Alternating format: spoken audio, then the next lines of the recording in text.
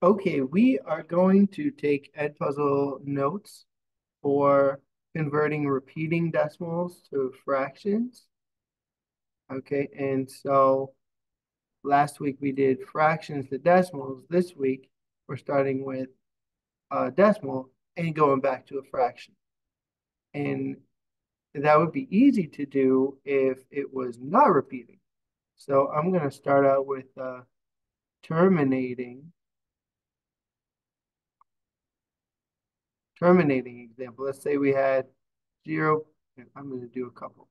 Let's say we had 12.12 or 12 hundredths. Or how about even 9.75? Okay, how can you convert these into fractions? Well, this first one, you could say 0.12 as I did first, or you could call it by its real name, 12 hundredths, and that would look like this, right? 12 hundredths, and now we've written it as a fraction simply by knowing our place values. So this is the tenths place. Let's write tenth above that. This is the hundredths. So if the last digit is in the hundredths place, then your denominator is 100. And so actually I'm gonna add another number here. How about 3? Okay, so that way we have a different ending place value. And then the numerator is just whatever we see after the decimal. So we see 12, so we put 12 in the numerator. Notice there's no decimal point, no zero, just 12. Okay, now this one, we would say 9 and 753. Do you know what this place value is called? We already said this is the tenths, this is the hundredths, the 3 is in the thousandths, right? So we can actually write it like this: 9,753 over 1,000. No decimal point. If you were to divide those two numbers, you get right back to the decimal. Okay, so those are how to write terminating decimals as fractions. And so let's put some success criteria for that. So I can identify place decimal place value. That's the first thing you need to do, right? I can write the value as the numerator without a decimal point. I can put the place value number as the denominator. And that's it. Of course, you can reduce the fraction, but the starting point is just getting that fraction started, and then you know you have a right answer. Okay, so 3 success criteria for terminating decimals. But now the main point of this video, we'll start in example 2, and 3 is going to be repeating decimals. So I looked through the traffic light problems, and I found which ones we should do. But I am going to start off with an easier one, and then we'll do a more challenging one. So 0.2 repeating. Okay, that's not too bad. Notice that we can't say the place value. 0.2 repeating doesn't have an ending place value because that would be 0.222 ... It goes on forever. So what do we put in the denominator? You don't know. And what do we put in the numerator? Because the twos never stop, right? So we need another strategy. And if you, my annotation, oh, it's down here. If you look in the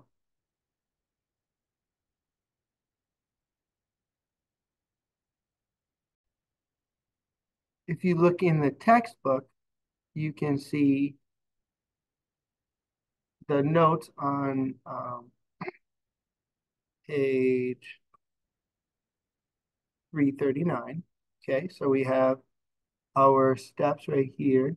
And we did go through those in the last video.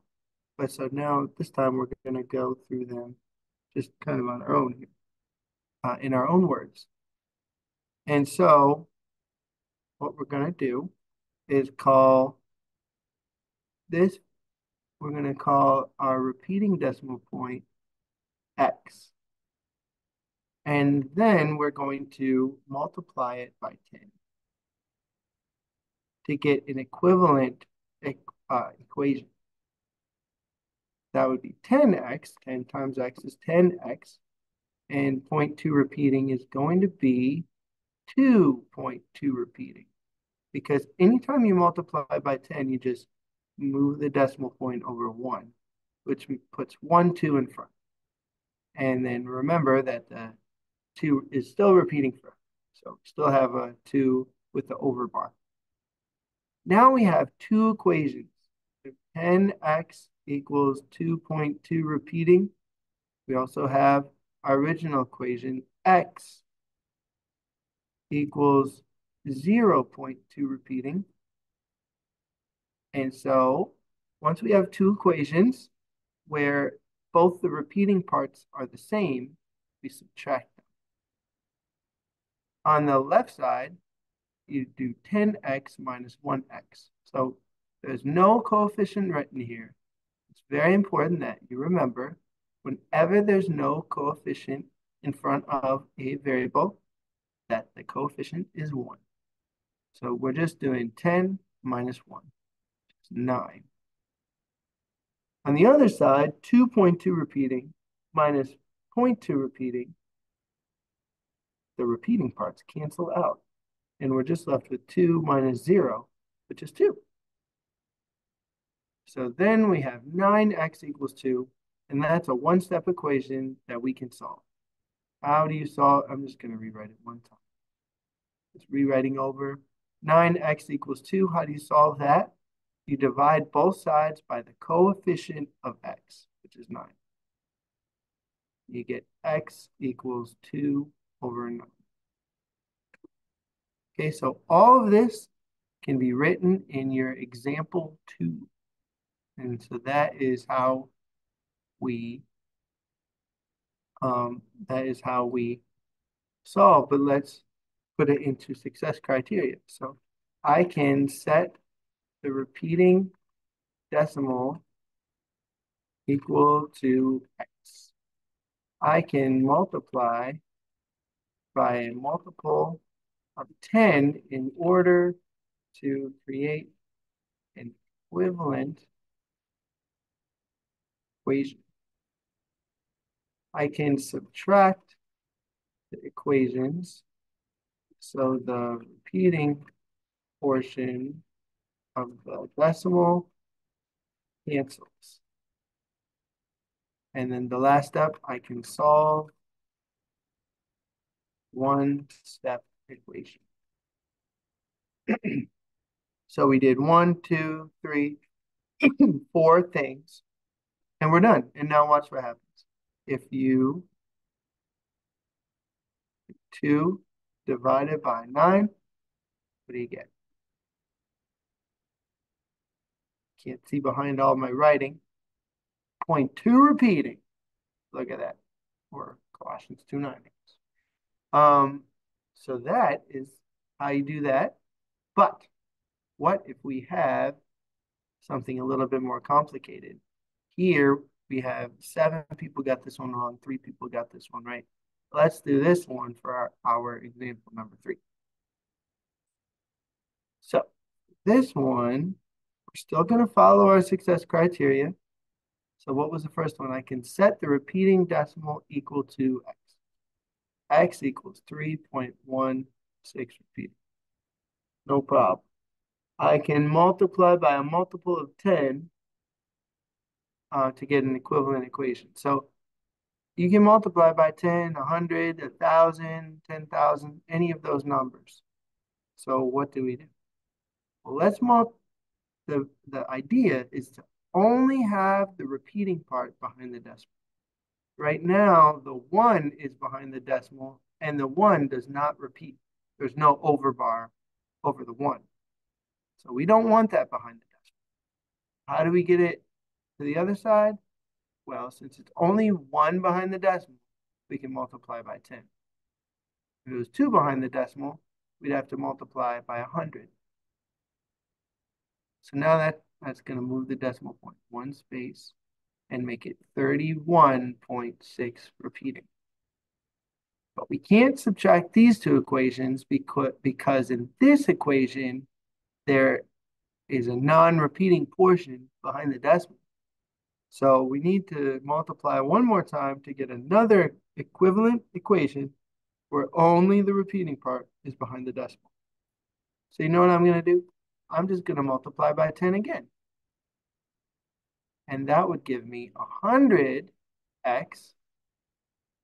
Moving this over one more time, and we'd get 316.6 repeat. So now I have two equations where only a repeating part is behind the decimal. And I'm going to subtract those two. So 100x equals 316.6 repeating, and 10x equals 31.6 repeating. Subtract those. And again, we're doing 100 minus 10, which is 90. And over on the other side, the repeating parts are going to cancel out right there. And so we're just doing 316 minus 31. So 6 minus 1 is 5. 1 minus 3, borrow. 11 minus 3 is 8. And then the 2 is down there. So 90x equals 285. So now I'm going to solve my one-step equation. And we get x equals 285 over 90. So let's check. We're going to check that to see if that is indeed 3.16 repeating. 285 over 90. So 285 divided by 90. Look at that, 3.16 repeating. Amazing. So that is the full scope of converting repeating decimals to fractions. But I want to go back and list any vocabulary that we used. So we used numerator and denominator again. We used overbar.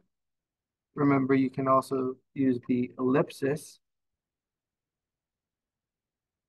which are the two ways to write a repeating decimal.